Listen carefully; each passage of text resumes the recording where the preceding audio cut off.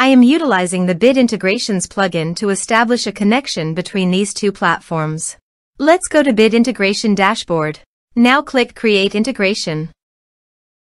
Now search and select Trigger, which is Elementor Form. Select a form. Click on Next. Search and select Airtable.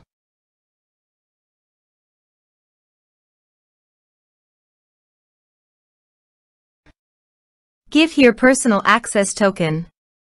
So please visit Personal Access Token. Create a token. Give here the token name.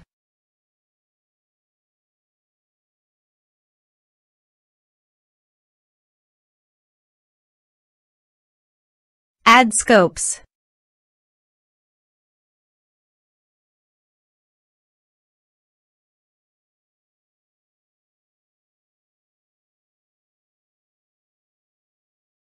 Add a base. Create token.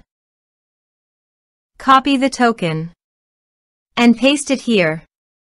Authorize it. Authorization is successfully done. Now click on Next. Select Base. Select Table. Map the respective fields.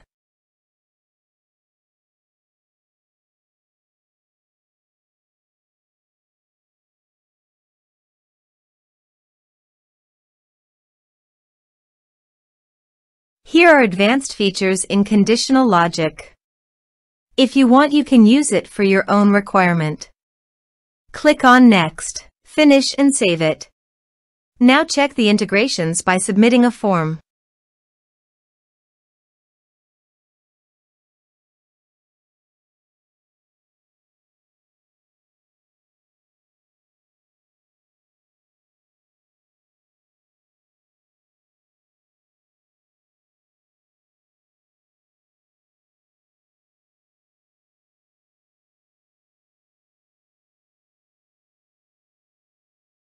Form submitted successfully.